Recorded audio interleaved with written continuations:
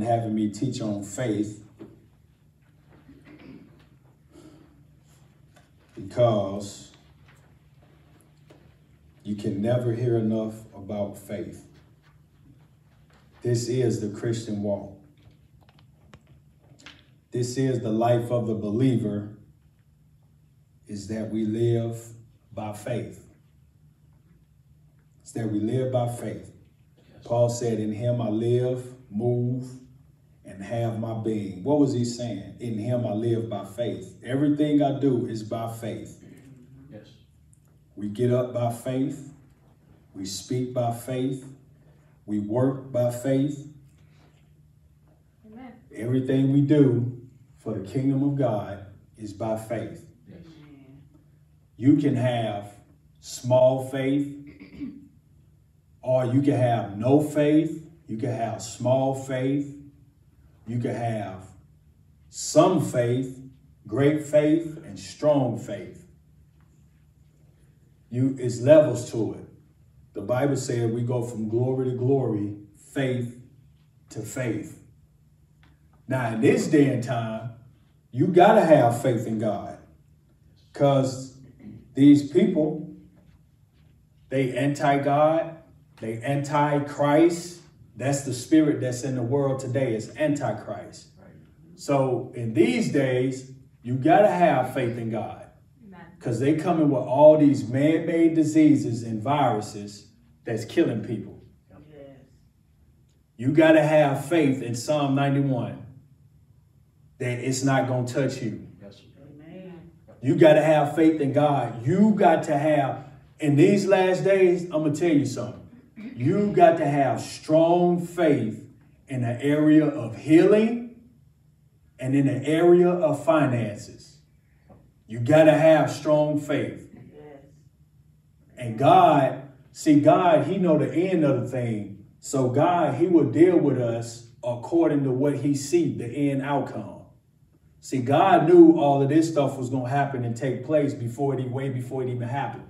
Way before we even thought of what's going on now. And see, God will deal with you way back before this time even come. So when the time come, you already strong in faith for healing, and you already strong in faith for finances. Right. You need faith for finances. Amen. Amen. Loaves of bread going up, meat going up. You're going to have faith for finances. Because I'm going to tell you right now, your job ain't enough. Amen. Your job is not your source. You're going to have faith for finances. You're going to have to believe God that God is the one that's going to provide for you. Amen. Amen. And it's a lot of people today, a lot of people walking around today, they don't have faith. They don't have faith in the area for healing. And they don't have faith in the area for finances. And I'm going to tell you, man, my God, man, if you got to have faith in any area of life, make sure you got faith for healing and faith for finances. Right. Amen. You need faith for healing so you can be well and do what God called you to do. You can't do that with no sick body. You need faith for finances so you can bless the kingdom of God. Amen. And so you can enjoy the blessing. Yes. You need health so you can enjoy what God blessed you with. Right. You need the money, faith for finances, to be a blessing to somebody else and to enhance the kingdom of God on the earth. Right. You got to have faith. Now, the Bible says, the Bible says, God who quickeneth the dead and call those things that be not as though they were. Now, what does that actually mean? If you in the midst, I'm going to just say sickness. If you're in the midst of sickness, and dealing with sickness, you call yourself healed. Even when in the natural, you're not healed. Right. You call yourself healed. Right. You call yourself healed. Now, when you first say it, you may still be sick all the whole time you're saying it. Right. But you applying positive pressure on a negative situation. Right. The positive pressure is the faith in behind what you're saying. The Bible says, if you believe in your heart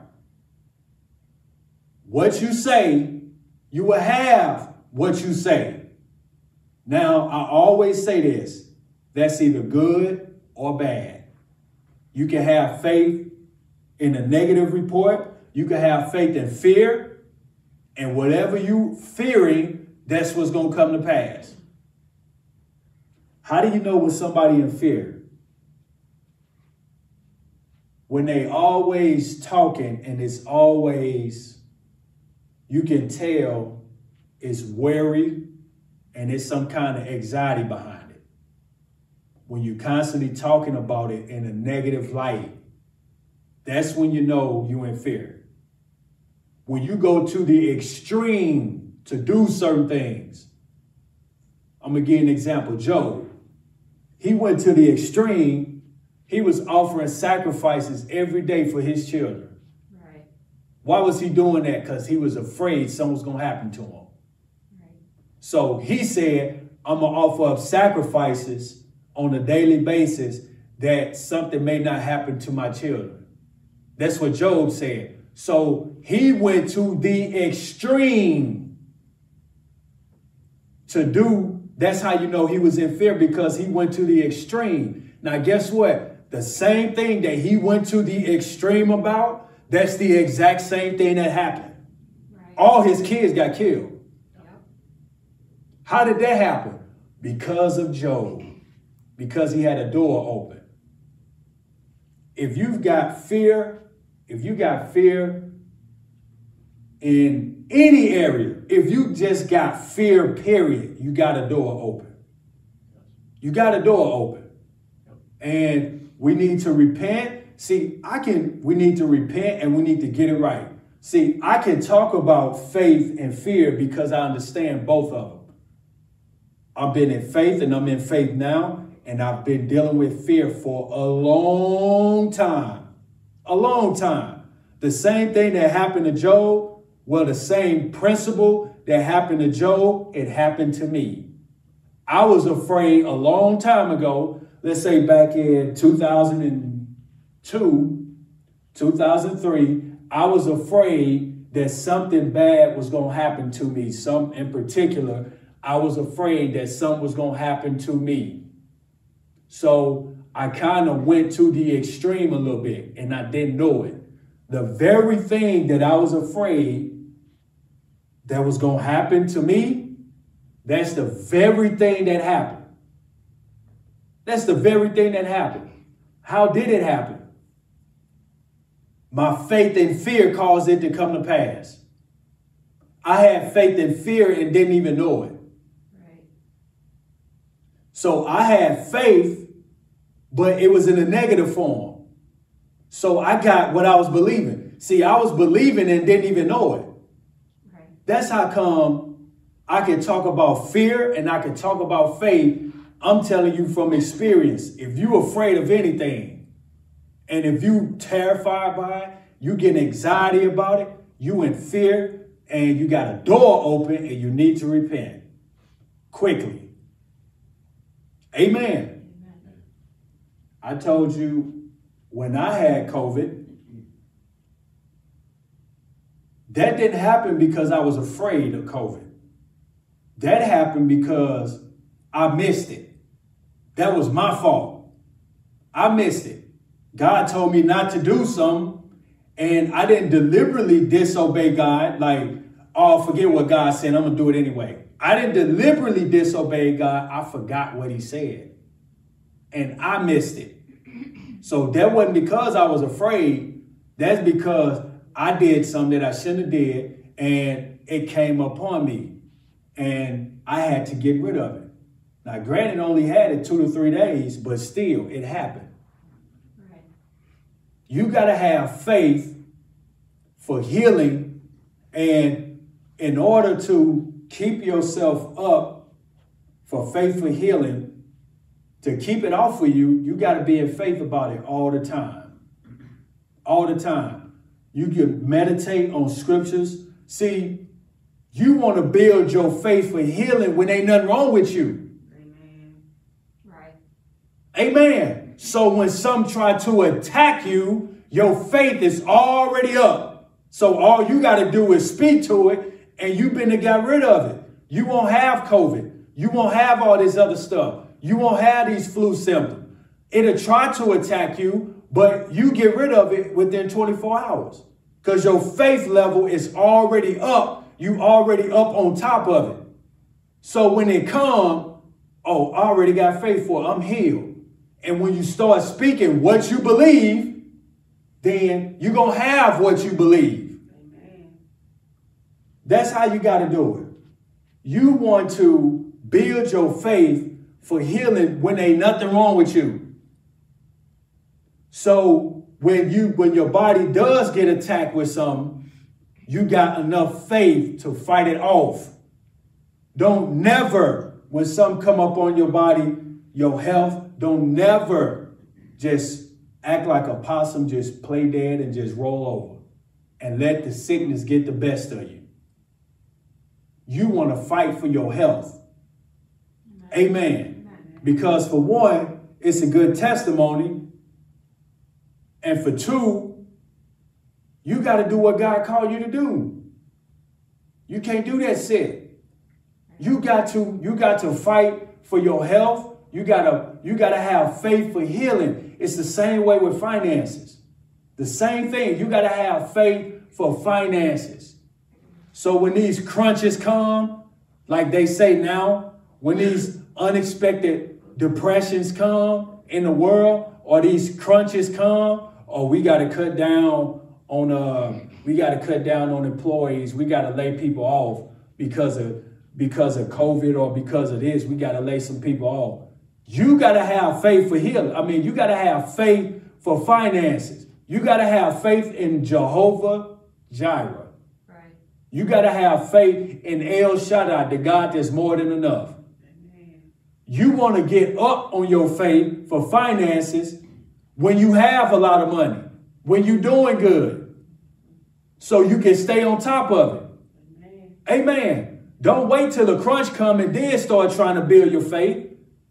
I ain't going to say it's too late, but you can still come out of it. It would take you longer. Right. As if you already was built up on your faith. You could walk right out of it. When you already got faith for healing and you already whole, ain't nothing wrong with you.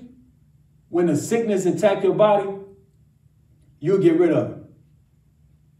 I had COVID last year, and since then, I can remember I've been attacked. We've been attacked by COVID like probably 2 or 3 times. That I remember twice, I know for sure, that it tried to come on us again. But guess what? We done defeated it already, so we already got faith for it. Right. So when it came, my wife came to me and said, I don't feel good. I don't feel good. I said, come here. She stood up. I got the bottle of anointing oil. I prayed for her. Now, this midday. I anointed her, prayed for her, rebuked the symptoms. The next day, she was good. Amen. She had COVID symptoms. They was coming. And because I had them first, but I didn't say nothing. Because I felt my chest was starting to hurt again. And I'm like, oh, no, I remember what that was. So I'm fighting it instantly. See, that's the thing. When they come, when you see the symptoms, you want to fight right then and there. Right. Don't give because it's trying to settle in on you. Don't give it time to settle in. It's trying to find a dwelling place. Don't give it time to settle in. The moment you feel the symptom, that's when you attack it. Because you got a better chance of getting rid of it because it's trying to settle in and you like, no, you're not. Right. Mm-hmm. So I had the symptom. I didn't tell her. I didn't say nothing. I was just fighting it on my own prayer time. So I cursed it on my own personal prayer time. And I cursed it that when it came and tried to attack her, we didn't have them symptoms 24 hours. They was gone like 7 hours later. They was gone. You got to have faith for healing. You got to have faith for healing. It's very important. You got to have faith for healing. You got to have faith for finances. When you see symptoms trying to attack your body, you call yourself healed. Call yourself healed. You can declare yourself healed. You can call yourself healed. The Bible says, by your words are you justified, and by your words are you condemned. You can call yourself healed. Amen. If you sick, if you fighting symptoms, you can call yourself healed. You say, Brother Steve, how can I do that? Just say I'm healed. It's very simple. Call yourself healed. You calling the thing that's not as though it was. You putting positive pressure on a negative situation. The positive pressure is the faith in the word of God and behind what you're saying. The Bible says, Jesus said, if you believe what you say, you will have what you say. Amen. So confessing what you believe, that's what's going to come to pass. You can call yourself healed. You can call yourself whole. You can call yourself free. If you're facing any kind of depression, you can call yourself free. You can do that. Let the words come out of your mouth. That's all you got to do. You declaring and you making a statement. No, I'm not depressed. I'm free. Right. Amen. Yeah. You can call yourself healed. You can call yourself whole. Start calling yourself healed. Start calling yourself whole. Don't just sit there and don't say nothing. Right. Start open your mouth. Start talking. Right. Amen.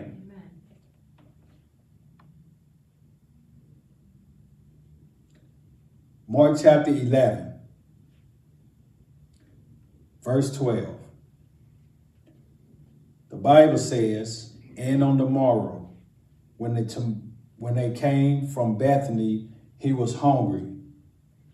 And seeing a fig tree afar off, having leaves, he came happily, he might find anything thereon.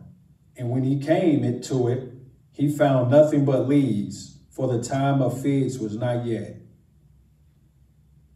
And Jesus answered and said unto it. Jesus answered and said unto it. He said unto it. He's talking to a tree. He's talking to a tree. Is he crazy? No, he's not crazy. He's talking, he's having a conversation with a tree. The Bible says he answered and said unto it. No man eat fruit of thee hereafter forever. And his disciples heard it.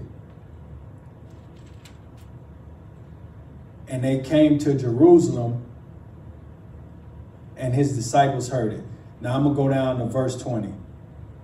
And in the morning, as they passed by, they saw the fig tree dried up from the roots. And Peter, calling to remembrance, saith unto them, Master, behold, the fig tree which thou cursed is withered away. And Jesus said unto them, have faith in God. Now, that is originally translated, have the faith of God, or have the God kind of faith. What is the God kind of faith? Call the thing that's not as though it was. When God, in the book of Genesis, When God seen darkness, he said light be, and light was. He called the thing that was not as though it was. When he seen Gideon was poor. He said, thou mighty man of valor. He called the thing that was not as though it was. And Gideon became a mighty man of valor. You call the thing that's not as though it was. If you facing any bad situation, you act like God. You act like the Lord. Bad reports, you speak just the opposite of what it say. You speak the results that you want to have. See, you can have whatsoever you say. Whatever faith you have and what you say, that's what you're going to have. If you want a good report and it's a negative report in the natural, you start calling the thing that's not as though it was. Let's just say you want to be out of debt, right? Let's just say you want to be out of debt. This is very practical and it's very simple. You can apply this even right now sitting in church. You can apply this principle that I'm getting ready to tell you. Let's just say you got some debt and you want to get out of debt. The first thing you should do, open your mouth and declare, I'm debt free. That's the first step. I am debt free. Then you add scripture to it. Romans 13:8. I owe no man nothing but love. Right. So now you got something to stand on. You got faith. You got the word of God, which is faith. You got something to stand on. So now you just start, you got a scripture to stand on. I owe no man nothing but love. And in Deuteronomy, the Bible says, in Deuteronomy 28, I believe, God will make you the lender and not the borrower. See, now you got two scriptures to stand on to get out of debt. I owe no man nothing but love. Lord, I thank you for making me the lender and not the borrower. I'm the bank. I'm not the borrower. Amen. So you got debt. Now you got two scriptures you can start confessing. On your own time, you can start calling yourself debt free. The word of God said you can. Right. Jesus said, if you got faith in whatever you say, you will have whatever you say. So all you got to do is say what you believe, mean what you say, and say what you mean. You want to be debt free? Lord, I thank you that I owe no man nothing but love. Lord, I thank you I am debt free. And when you start confessing it over and over, faith is going to come. It's going to drop in your heart. And the more faith that drops in your heart, the more you speak it, the more it's going to come to pass. It's like, I like to use this example. You're putting positive pressure on it. You're putting positive pressure on a negative situation. It's going to change. Jesus said it would in Mark 11. Have the God kind of faith, for verily I say unto you, that whosoever shall say unto this mountain,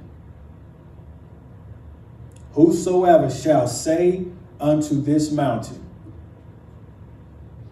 I always like to say this. What does a mountain represent? Not a physical mountain, but mountain in our personal lives, problems, situations that we deal with, obstacles that comes in our way to stop us from moving forward or to stop us from making some kind of progress. It's a mountain. It's a mountain. And Jesus said, have the God kind of faith, for verily I say unto you, that whosoever shall say unto this problem, this obstacle, this sickness, this disease, this depression. These are mountains. Right. Whosoever shall say unto this mountain, be thou removed, and be thou cast into the sea, and shall not doubt in his heart, but shall believe that those things he say shall come to pass, he shall have whatsoever he says. He shall have whatsoever he says, if you believe that the things you say going to come to pass. So if you got faith in what you're saying, Jesus said it's going to come to pass. Sometimes when I confess the word, or when I confess what I believe, I can feel the faith in my spirit. And I know 100% something is going on. You judge it by your spirit. Something is happening right now. I can feel it. And I woke up maybe 2 weeks ago. I woke up out of my sleep. And I said something about this. I woke up out of my spirit. I woke up out of my sleep prophesying. I woke up out of my sleep prophesying, and I caught the very tail end of what I said. I woke up out of my sleep and I was prophesying. And I looked at my wife when I woke up. I said, I'm going to tell you something. I woke up prophesying, and this is what I said. Now I'm going to tell you, something is happening right now. Something's going on. Something is taking place. I knew it. See, your spirit knows things that your natural mind don't know. Right. Your spirit knows because the Holy Ghost is there. Right. So all you got to do is tap into the mind of God, and you will find out what he knows. Praying in other tongues, that's how you get it. Spending time in God's presence, that's how you get it. Your spirit man know the whole time. It's just a matter of praying it out.